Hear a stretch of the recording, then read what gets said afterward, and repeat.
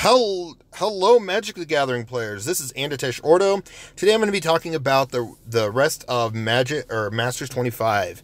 They released the rest here on February 2nd. I didn't get February 1st spoilers released, so I'm going to kind of just skim through them, recognize any of the ones I've actually seen that had a rarity drop. So yeah, as you can see, you got Active Heroism and Angelic Page. Oh yeah, that's right. Angelic Page, I think the last time that was reprinted was like 8th, 9th edition. And it had it was just a spirit. And it's technically an angel spirit. And so that's a really good reprint. They brought it up to an uncommon for some odd reason. I think it was an uncommon or a common, but I feel like that's more of a common ability.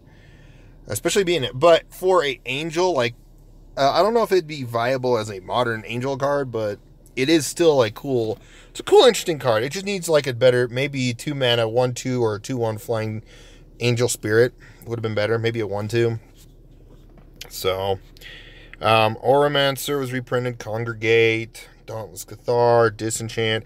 Fencing Ace is now a common. It was originally a uncommon, so definitely for like white weenie strategies, definitely pay attention to that. And Pauper, that is really going to be an exciting update. Fiend Hunter's just been reprinted, still uncommon. Geist of the Moors, I think that was already common.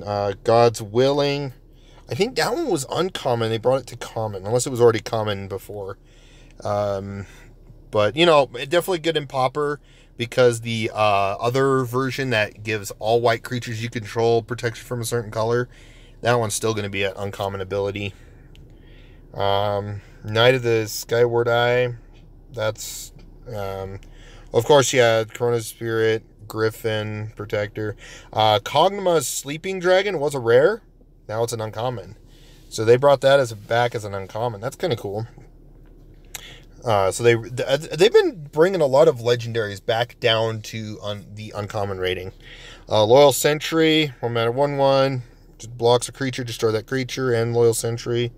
So as long as it's not indestructible or regenerates, you can destroy a creature with this whenever it blocks a creature. So, the nice thing is it's a really good chump blocker. So Pauper may actually pick those up just to block a lot of different, like, what's that Delve zombie?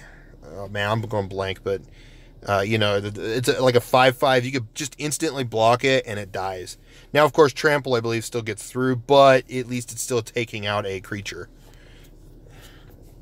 Or unless it's just when it blocks, it activates. That could be a thing, too. But it's going to be good in Pauper because there's a lot of new cards that are starting to be high costly, or like big 5/5s and stuff. So it really blocks the 8 mana 8/8 Eldrazi as well. So that's something good to look into. Lunarch Mantle, Noble Templar. I got that plain cycling set up. Nyx Fleece Ram. So I'm kind of going through as well. I've skimmed through white and black and I think blue. So I kind of see what's been released so far. Order of the Deal, Pacifism, Path of Peace, Squadron Hawk has been reprinted, Swords to Plowshares, Urbis Protector, Valor of Akros, White Mane Lion, Arcane Denial, Borrowing 1,000 Arrows. I think that was a uncommon. Now it's a common. Draw a card for each tap creature your target opponent controls. Oh, they attack. You just draw so you can draw into your answers. That's good. Will it be viable in Pauper? Maybe. Choking Tethers. There's not much to talk about on that. I think Court Hauser was an uncommon back in its normal set. I'm not sure. So don't quote me on that one. So Curiosity. I think that was a common, and now it's an uncommon. Dragon-Eyed Servants. Then Freed from the Real, I believe, I know that was a common, and it's now an uncommon. And it does make sense. That kind of is, especially when you actually, alone, it looks like a common ability. But when it's comboed with something, it's a definite uncommon ability. Part of it combo, uncommon. Horseshoe Crab, Murder Crows, Phantasmal Bear. I think Phantasmal Bear was an uncommon. I'm not sure.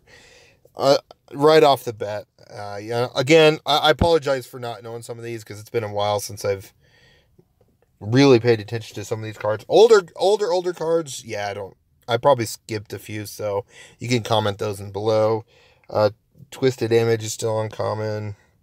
Ancient Cravings, that one is an uncommon instead of rare. That's nice. That makes sense because that fills more of a uncommon ability instead of a rare ability.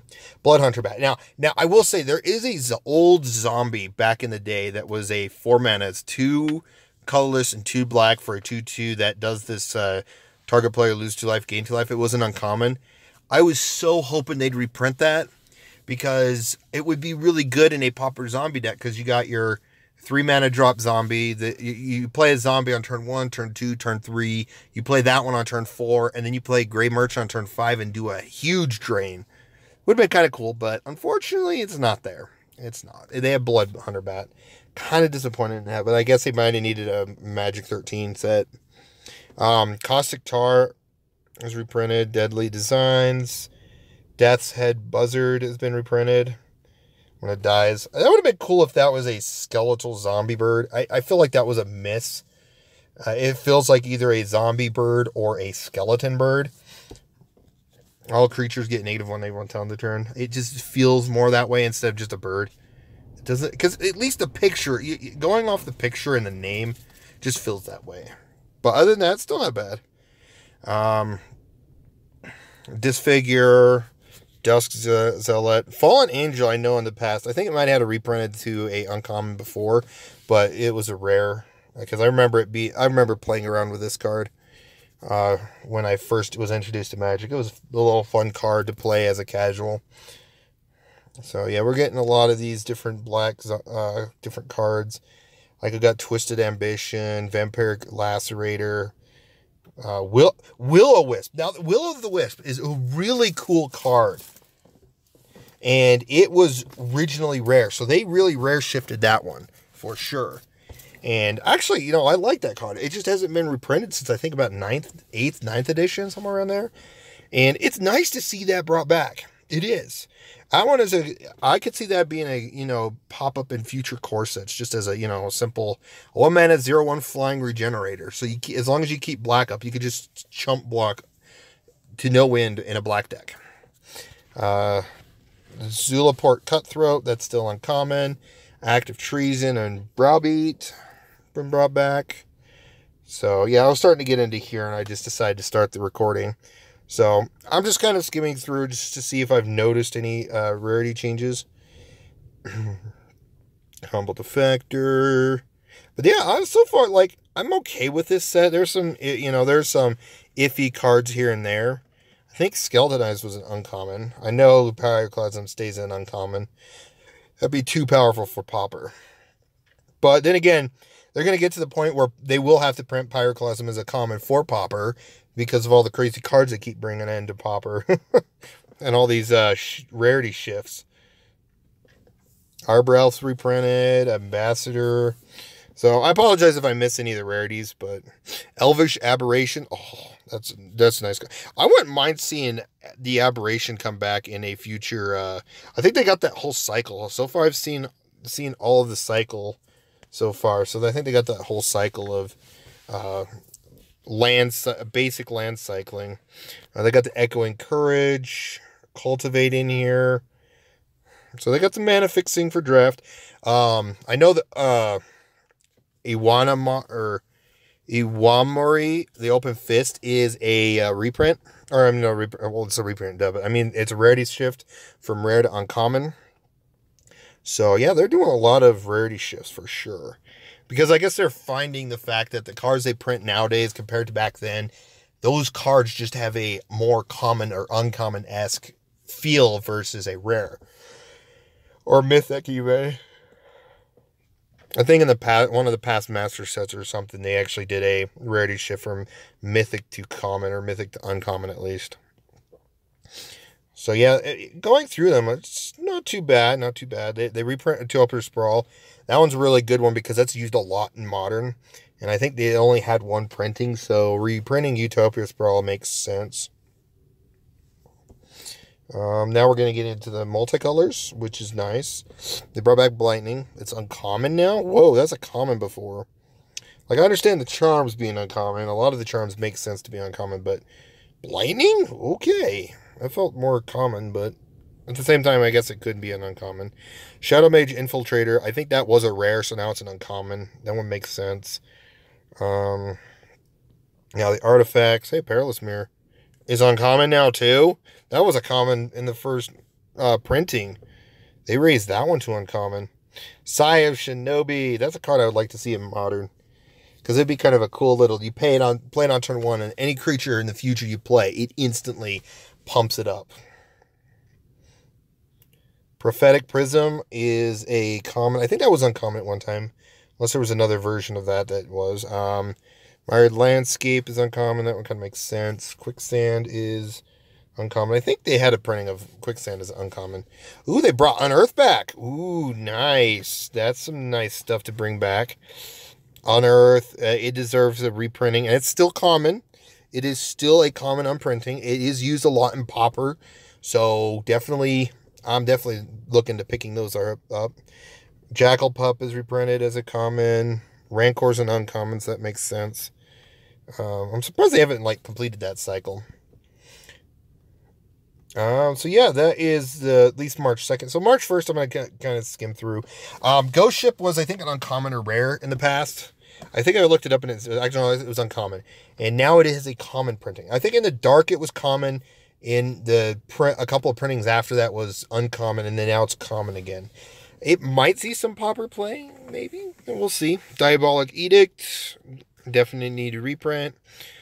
So we got Plague Wind back. That a mythic? I can't tell. It's all blurry. It's such a blurry car. Okay, well, whatever. I'm surprised they didn't. Plague Wind's good. Of course, In Garrick's Wake is better, but that's still a good, reprint. Pernicious Deed is a really good one. That's a mythic now. Oh, no, that's rare. Never mind. I think they've released all the mythics. They brought Notion Thief back. That's awesome. Trichoscophobia or whatever. That one's reprinted. Stang. Stang was a rare in one set and a lot of times, and I think the last printing was uncommon, and now this one was reprinted as uncommon. So, yeah, that's not bad. Hopefully they do this every 5 years. A Masters set based on the history of Magic every 5 years, so they can add some new cards. Of course, it could get to the point where they have to skip out on some sets, skip out on the poor sets, or maybe some of the old sets. So who knows? But at least I do like the watermarking. Akroma, Angel of Wrath is in here, so we got 2 Akromas and Akroma's Vengeance, I believe. I've always wanted to see them eventually go back to kind of like a Time Spiral block setup, where they color shift cards and have a blue, black, and green version of Akroma. I think that'd be kind of cool. It'd be really good for a commander setup, having protection from 2 colors, a bunch of different abilities. So, Bryon Stratum's back, Simeon Spirit Guide's back. I'm surprised I didn't see the Elvish Spirit Guide. That would have been a good reprint in a set, because it's still used in Legacy and Vintage, I believe. So, of course, I don't pay attention much to those. Ancient Stirrings is back. That was needed for reprint. Zada, Hedron Grinder, is now an uncommon instead of rare. Rest in Peace needed a reprint. Hell's Caretaker is reprinted. Mystic Snake is reprinted. So that's a good one to be reprinted. Liquidus Champion from Legions was reprinted. It's not bad. And it has a 1-mana regenerate effect. That'd be kind of cool. But it's so bolt-worthy, so easily bolted that... But then again, this champion could be a standard staple if they decide to do kind of something similar to Origins. Elvish Piper's back. Pact of Divigation. So the rest of these just stayed basically the same.